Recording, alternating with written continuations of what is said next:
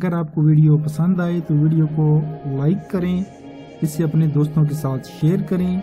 अगर आप इस चैनल पर नए हैं तो फौरी तौर पर सब्सक्राइब का बटन दबाएं और साथ मौजूद घंटी का बटन दबाएं ताकि जैसे ही हम कोई वीडियो अपलोड करें आपको उसका नोटिफिकेशन फौरी मिले।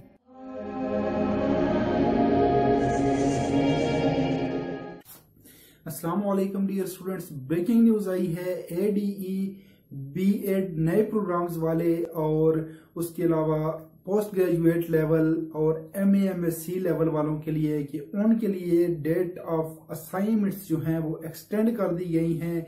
20 अप्रैल तक वो अपनी असाइनमेंट्स जमा करा सकते हैं। इसका मतलब ये है कि असाइनमेंट डॉक के जरिए भेजने की लास्ट तारीख जो है, लास्ट डेट जो है वो है 15 अप्रैल, यानी कि 20 अप्रैल तक आपके ट्यूटर को पहुंच जानी चाहिए। आप 15 बल्कि 17 तक भी अगर आप भेजें तो 20 तक पहुंच जाएंगी। तो आपको मैं ये बता दूं कि अल्लामा इकबाल ओपन यूनिवर्सिटी ने B.Ed नए प्रोग्राम वाले, पुराने वाले B.Ed वाले नहीं, और उसके अलावा MA MSc ADE और पोस्ट ग्रेजुएट लेवल वाले तमाम स्टूडेंट्स के लिए असाइनमेंट्स जमा कराने की लास्ट डेट में 20 अप्रैल तक तोसी कर दी गई है। याद रहे कि ये तोसी सिर्फ और सिर्फ इन खास प्रोग्राम्स के लिए है। मैट्रिक FA और BA वालों के लिए कोई तोसी नहीं की।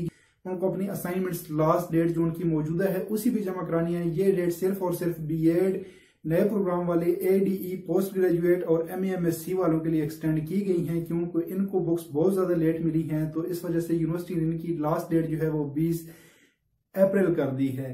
तो आप लोगों को खुशी हो जानी चाहिए कि अब आप अपनी असाइनमेंट्स अच्छी तरह तैयार करके, खूब बेहतर तरीके से तैयार करके अपनी असाइनमेंट्स 20 अप्रैल तक जमा करा सकते हैं। इसके साथ मुझे दीजिए इजाजत। अल्लाह हाफिज। पाकिस्तान जिंदाबाद और अफवाज पाकिस्तान पाइंदाबाद।